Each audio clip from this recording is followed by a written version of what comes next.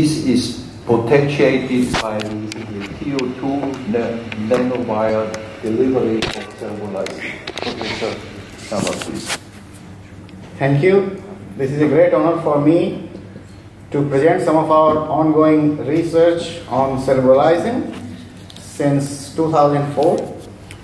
And I am very pleased by previous two speakers who already emphasized the importance of blood-brain barrier and infiltration of blood material into the brain. How brain can be devastated is very well described. So my work is very simple now. This is a multi-institutional work, and we have support from Department of Defense, European Office of Aerospace Research and Development, US Air Force Research Laboratory, Swedish government, Swedish Strategic Foundations, and I am from Uppsala University. We have all other collaborations.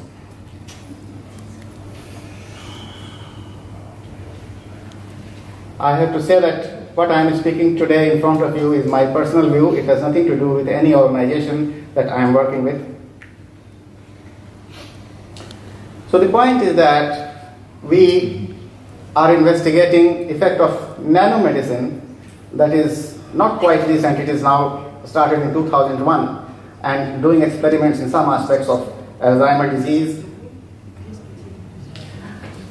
The importance of nanomedicine is quite clear now, and we have to consider the drug delivery that is also in the research area for last 10 or 15 years. The point is that which type of nanoparticles, the carriers can influence the drug delivery or the neuroprotection. These are the questions. And I'm very happy that blood-brain barrier is extensively mentioned. Rappaport is considered to be one of the founding fathers of blood-brain barrier from NIH, and I am one of the privileged persons because my Indian thesis was examined by Rappaport. This thesis was done in 1982, that is my Indian supervisor. And we should care about endothelial cells because they are the largest in number individually, much more than neurons and even in glial cells. When I say glia here, it also includes astrocytes and microglia. So we presented our hypothesis that we have drugs that can modulate the function of blood-brain barrier, and still we believe that restoration of blood-brain barrier by any means will reduce the brain damage. And I am very privileged that the foreword was written by Professor Milton Brightman, who was one of the inventors of anatomical sites of the blood-brain barrier. So that was his first picture showing that the endothelial cells are connected with tight junctions, and this lanthanum, 12 angstrom in molecular diameter, do not pass. So this is the importance of the blood-brain barrier, but now we know that tight junctions are even present in the liver and also non-neural cells. Well, so it means that the cellular membrane appears to be regulating the barrier even tighter than the tight junctions alone. I am basically a neuropathologist and trained under Professor Yngve Olsen. He was one of the leading neuropathologists at that time. And then took some training on electron microscopy with Servus Navarro in Berlin as Humboldt Fellow. We believe, as mentioned earlier, that the blood-brain barrier could be the key elements of neuroprotection and disease formation. And I'm also happy to see that edema was mentioned several times, because in some of the cases edema is just forgotten. So this could be one of the possibilities, having the cell death. We have to protect the neuroprotection here, either this level or even better at this level. Why nanomedicine and Alzheimer's disease? This is just an example in our hand that whether nanomedicine can protect also Alzheimer's disease apart from traumatic brain injury, stroke and other things. This is the recent report in 2007, and you can see that there are more than 5 million Americans are affected with Alzheimer's disease, and the number is going worldwide. I'm just quoting because this is the American report. It doesn't mean that it happens only in America. Well, this is just history, and as a pathologist, I would like to show this picture because what happens in Alzheimer's disease as compared to the normal. And these are senile plates, it's old story. And you can see that amyloid beta peptide. The point is that the blood-brain barrier, when it is broken down in human cases, we do not forget that amyloid beta peptide is present in plasma as well. So why not this can leak to the brain and producing damage? Apart from that, the efflux of the amyloid beta peptide is also affected in Alzheimer's disease. So this is two-way sword. And I just show here the importance of tau protein and other involved in this case. So here is just an example because I will talk about that. I show this cartoon only to show you that endothelial cells can't be ignored in any kind of disease. Previously people are talking about glial cells and neurons. I just summarized few literatures telling the importance of blood-brain barrier in Alzheimer's disease. Dr. Rajesh Kalaria in London, he did lots of neuropathological investigations in human cases and showed that the microvessels are quite damaged. You can see these case reports. Also, the enzymes found in the endothelial cells are altered in Alzheimer's disease. These are the examples that pathological changes can be seen in microvessels. And then the neurotrophic factors came to treat Alzheimer's disease apart from amyloid beta peptide and antibodies.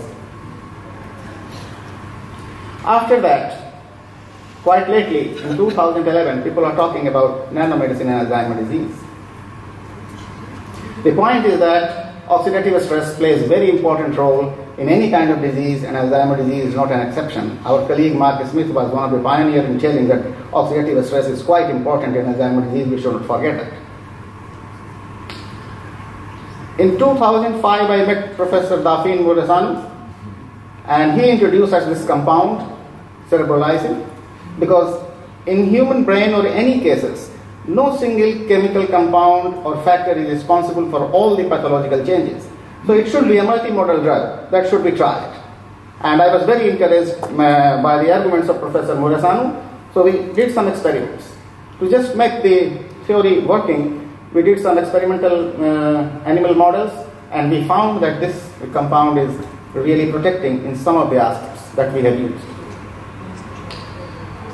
When we have used knockout mice model, this is our first experiment that shows leakage of albumin, and cerebrolysine, normal cerebrolysine was able to protect. So it means that leakage of albumin or breakdown of the blood-brain barrier could play key roles in Alzheimer's disease as well. Then the point comes to drug delivery. This is Dr. Young. He discovered nanowires for electronics use. These titanium dioxide nanowires looks like this, and they can hold drug if labeled properly. This is Dr. Ryan Tian and Dr. Wang. They have the US patent of titanium nanowires, and they have the technology to label any kind of drugs. We are working with different kinds of drugs, with different types of drug delivery. Even nowadays, stem cells are also labeled with nanowires, and they can work better than the normal. So the point is that nanowire delivery of drugs can potentiate its effect. But I caution here that no bad drug can be made good by just application of nanowires. These are very costly experiments, and the former Democrat governor has had a big role in financing and supporting our observations from Arkansas. When we did nanowire technology and cerebrolysine, we were also shaky, as some of you people are here, that thinking what I am doing and what is going on.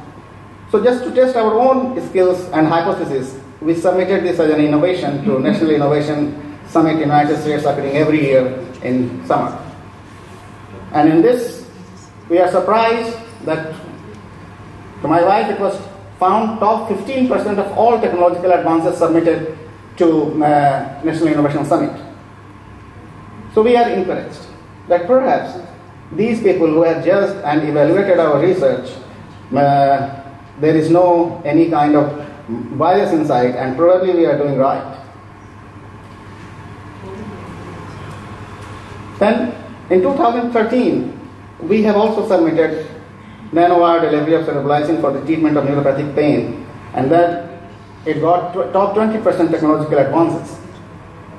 And there were some news about that. Recently, in 2017, they formed the committee of National Innovation Summit that includes all agents, that this is worthy of another 18% top technological award.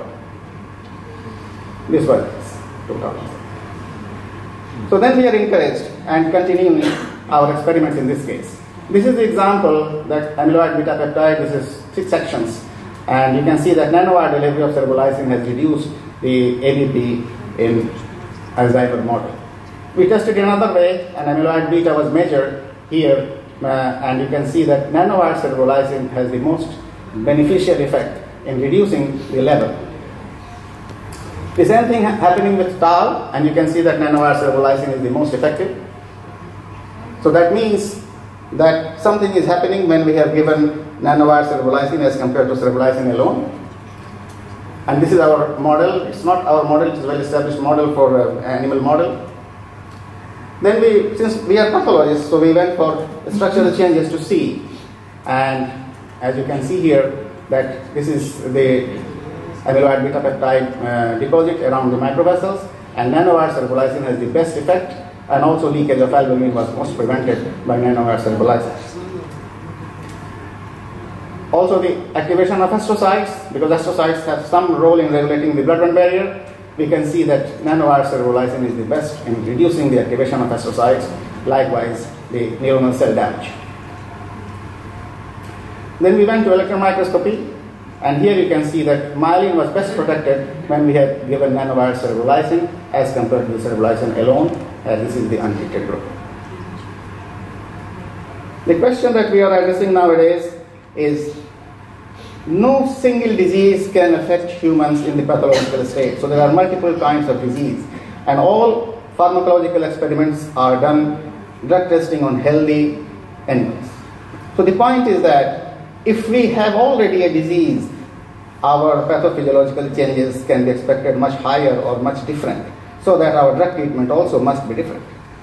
So I'm just showing few examples to you in diabetic model, and here you can see that these are diabetic, all changes were exacerbated, and nanowire cerebrolysin has prevented the albumin leakage and also this astrocytic activation and neuronal cell protection. The antibodies therapy, I'm showing a part of this was a talk, invited talk by 9th clinical trials in Alzheimer's disease last year. And this year also we are going to the same. And there are some editorials people like to see from our work. So tau, you all know that not only in Alzheimer's disease, it also affects traumatic brain injury pathophysiology. So these are some evidences that why we should work on tau. These are some literatures I summarized. Then there are also some other enzymes related with tau. So what we did, we infused tau antibodies and also measured together with cerebrolysin. And here you can see that amyloid beta peptide infusion, this is the level of tau and CSF level, cerebral cortex, hippocampus and cerebellum. Here I am showing results of PLGA level cerebrolysin just to take the hypothesis that if we change the mode of drug delivery, whether we can see some differences. But also PLGA level cerebrolysin did the best in reducing these values. The same thing happened also in this case. You can see this different levels, and you can see here that PLG level cerebrolysin and titanium dioxide nanowire level cerebrolysin, although the changes may not be significant, but it appears that nanowire delivery of cerebrolysin appears to be better. These are the example of brain damage, and this is the tau antibodies with nanowire cerebrolysin. The neurons were better protected. This is another example here. You can see that this is antibody alone, and then we have this combination of cerebrolysin. Both were delivered nanowire. They are protecting much better. So the point is that we can enhance the effect of a good working drug by adding another good working drug, probably with enhancement by drug delivery, in our case by titanium nanowire or PLGA. I will show you briefly some examples that is quite common in military cases. You know that military personnel are highly vulnerable to Alzheimer's disease, whether they have traumatic brain injury or not.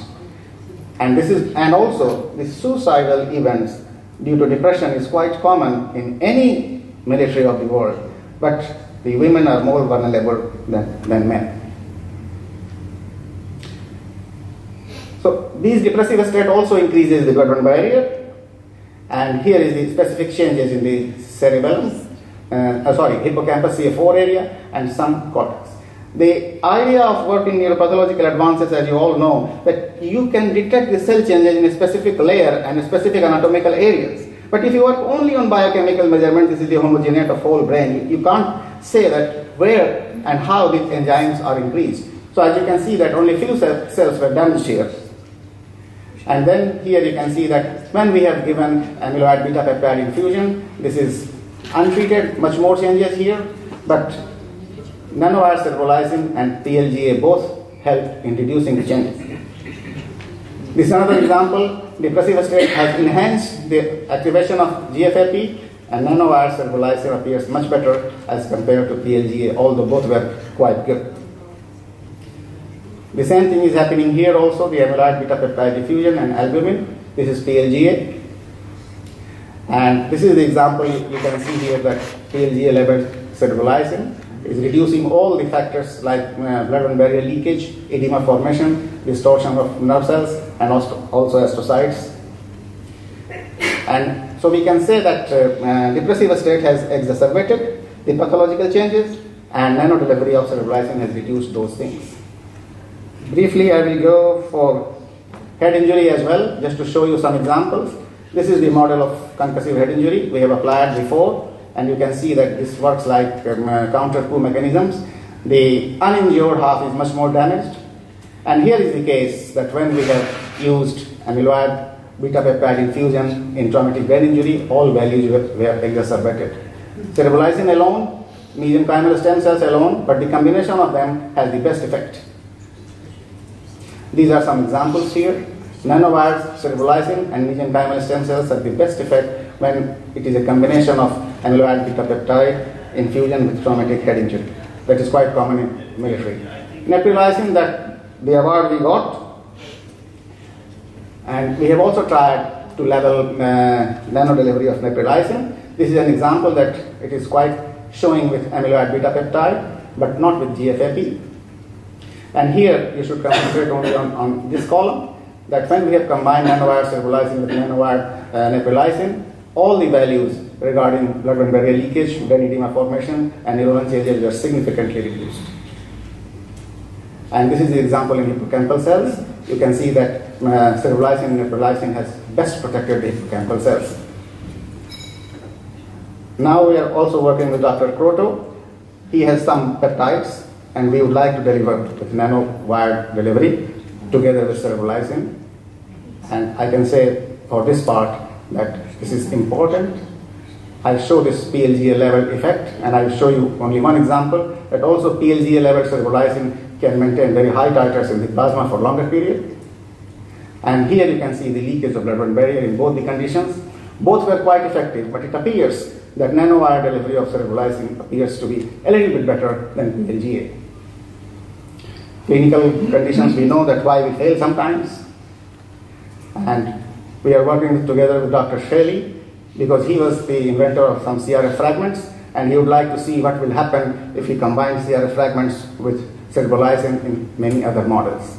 This is Dr. Asia, who produces this nanowire delivery of cerebrolizing.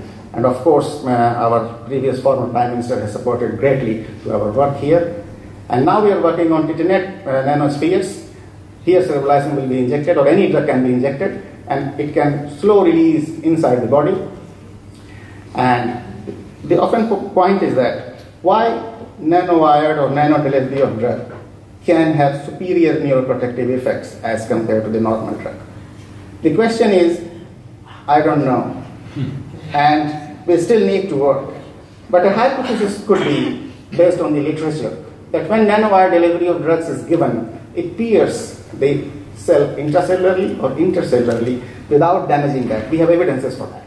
And then it can release its compound material slowly in the extracellular or even intracellular environment. Of course, the nanowires stay for some time. Therefore, the point is that we must choose innocuous material that has at least effect for a long time. In our US counterpart, they say that even 6 months to 3 years, if they implant nanowires in the knee surgery, it does not produce any damage in human cases. We are also in contact with, to see that our hypothesis is working and getting influence in science. This is Yoda Yunot, and she is expert on antibiotics. Nowadays, antibiotic resistance is quite important in the medicinal history.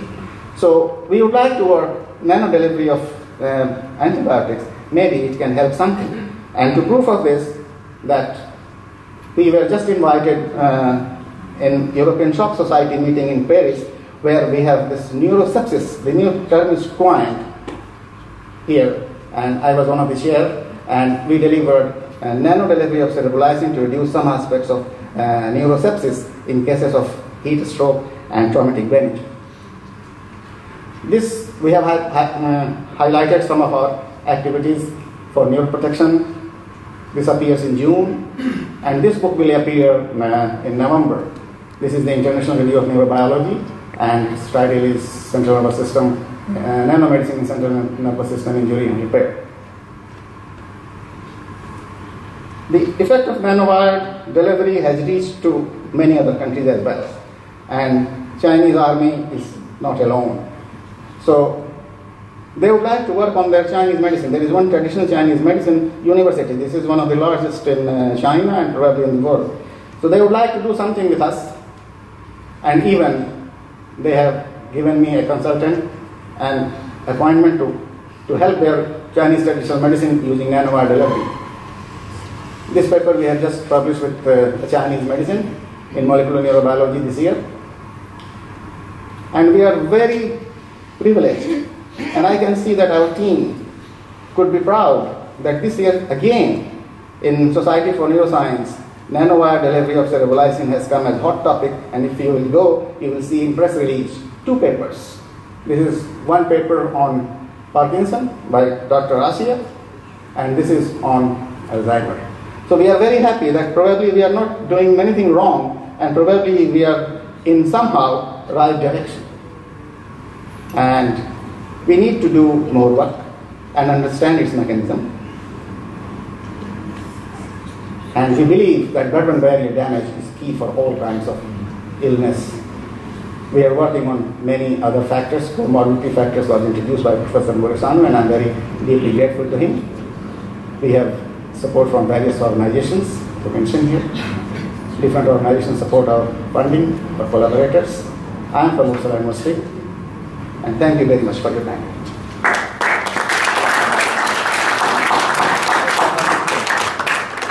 Thank you, Professor Sharma, for presenting this very interesting new approach to the treatment of various diseases, especially Alzheimer's disease. This is now open for one short question to Professor Sharma. If there is no question, thank you very much. Then we start the general discussion.